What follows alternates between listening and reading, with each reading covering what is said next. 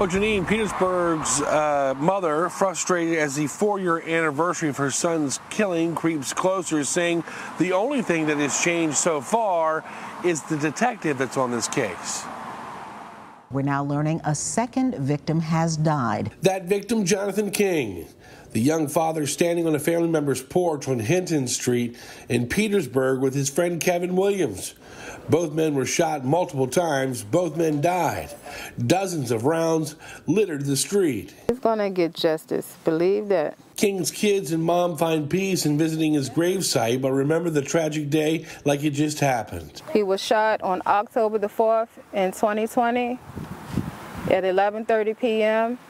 And we're just asking for anyone to come forward with information on what you've seen or heard or know. Just call anonymous if you can, because it's just senseless violence. The violence continues to haunt his family, going on 4 years later.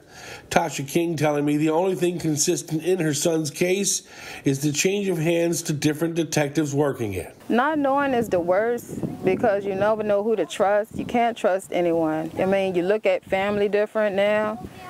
It's awful. Crime Insider sources tell me King's thoughts about family members knowing something that would help the investigation are very real. It's the most frustrating, because you would think family, would be the most loyal to you. And for them to be so unloyal to him, and he loved them with all his heart and soul, is unreal. And Janine and Julie King would have turned 34 this upcoming August 1st. His children spend time graveside talking to a headstone, hoping that Dad is watching them grow. Reporting live tonight, John Burkett, CBS 6 News.